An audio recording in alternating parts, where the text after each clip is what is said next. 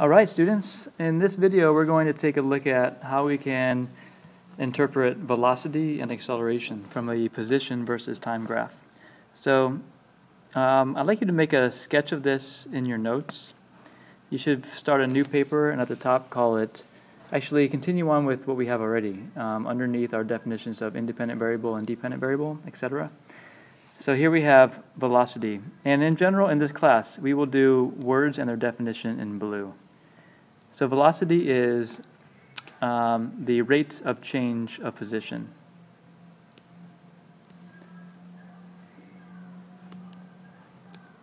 And we're going to write it in words, and then we're going to write it in symbols. So the symbol for velocity is v, and we do formulas in red in this class, just to make it easier to help all the different information stand out.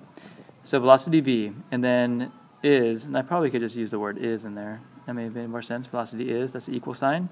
And then wherever we see the word rate, we know we're going to divide by a time interval. And we show that as a delta t. And change of position, we can show change as delta and position as x.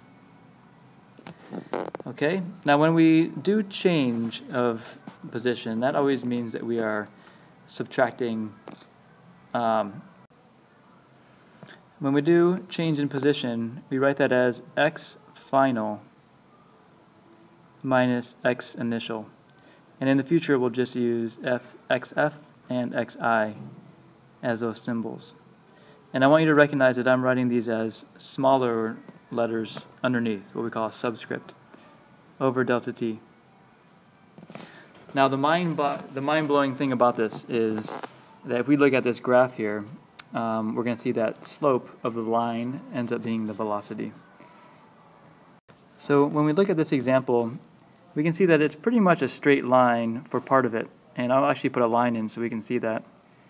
Let's drop a line right here. And if we move that around, we can see that that portion of it's pretty much straight. But then, now this part here in blue, this is where we can say that it is experiencing constant velocity. And we can... Okay, so once we have this line drawn, we can see that we can calculate the slope of it.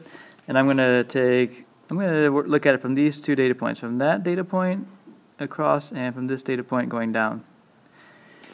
So the vertical is, as we know it in math, this is our rise.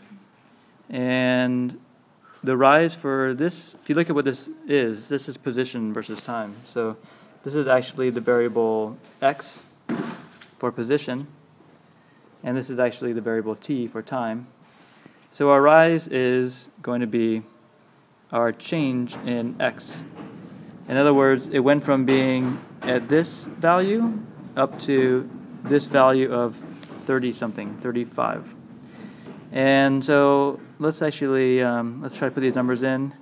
It's a little difficult to be very accurate with this pen, but we can write that this, we're going to call this x initial. X initial equals 14. That should be at 14. And the units is centimeters. And this x final up here, this dot right there, this x final would be, looks like about 34 centimeters. Okay, so when we want to know how much the rise was, we could say it rose by, so change in x is calculated this way, x final minus x initial, and that's going to equal 34 minus 14 equals 20, and that's centimeters. Let's take a look at the run. I'm going to use green for this. So the run is from here to here, and maybe I should do that in dotted.